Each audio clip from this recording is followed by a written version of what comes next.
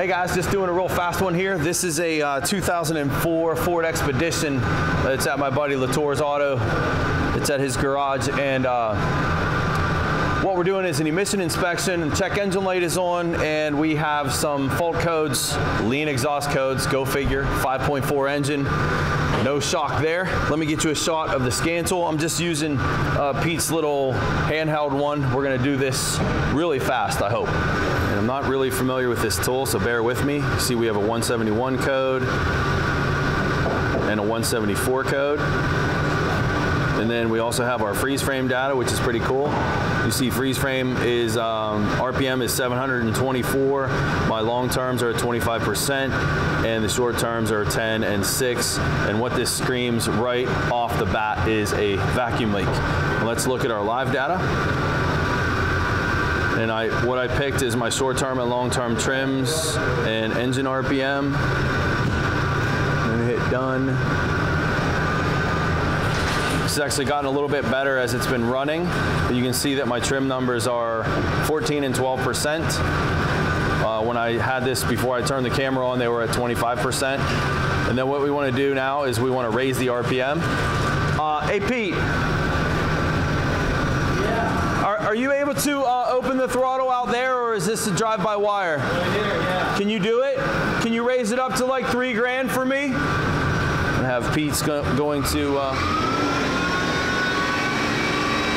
as you can see, the trim numbers improved.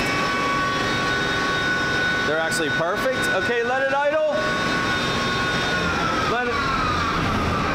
Going back down to idle, you see our trim numbers have gotten positive again, and so what this is suggesting for sure is we have a vacuum leak, and again this got better as the engine warmed up, so it's suggesting potentially an intake gasket. Let's go under the hood, see if we can find it. These trim numbers got better, Pete, as it warmed up, so I'm guessing it's going to be the intake gasket. We're just doing a quick water test, and I'm just going to be listening for this to get sucked in.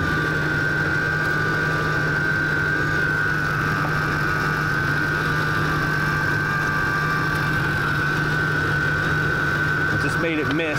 The engine just got real lopey.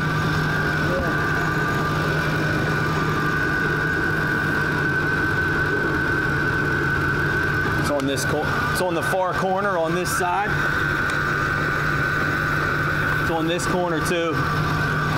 Your intake gasket's leaking, Pete. Not sure that I'm going to be able to show you guys this. Try.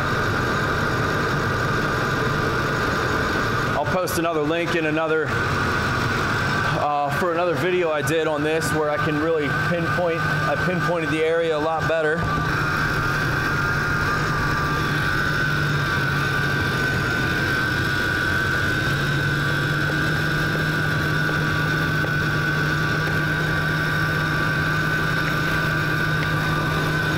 More of a sound test, guys. You can hear the water getting sucked into the intake.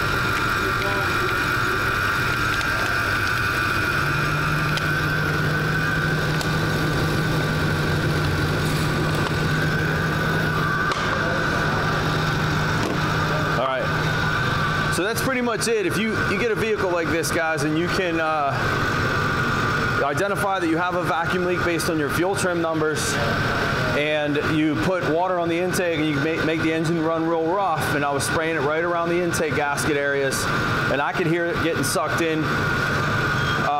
Not sure that the camera picked that up, but you're pretty much done. You sell an intake gasket job, an upper and lower intake on this one. In fact, I'm not sure that the design exactly, but it's the lower gasket that's leaking. What I could do just for you guys is I can put my smoke machine on it and show you the smoke just to make sure that we're comfortable with what I'm calling.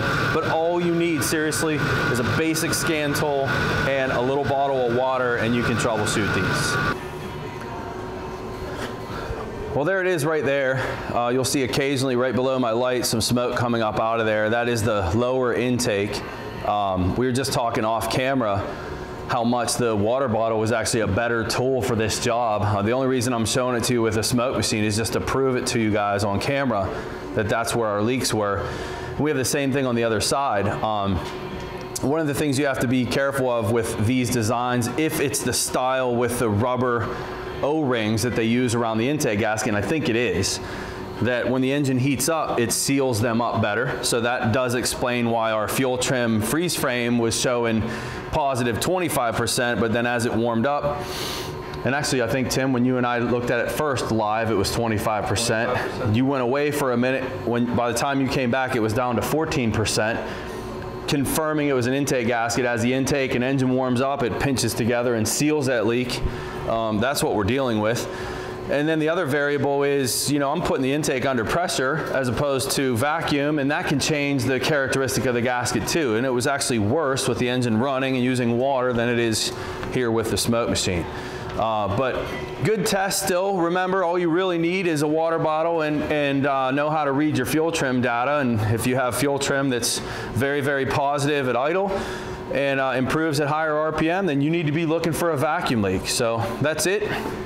I'll put some links again in this video there's a bunch of smoke rolling across the screen now. That's just because that's all right, Tim. I'm just going to show it. It kind of popped out there a little bit. I'll put a link in the description of this video for some other smoke tests that I've done, other lean condition, other vacuum leaks. Make sure you guys are following or reading the descriptions of these videos, because that's where I'm putting these links. Thanks a lot. I'll catch you guys next time.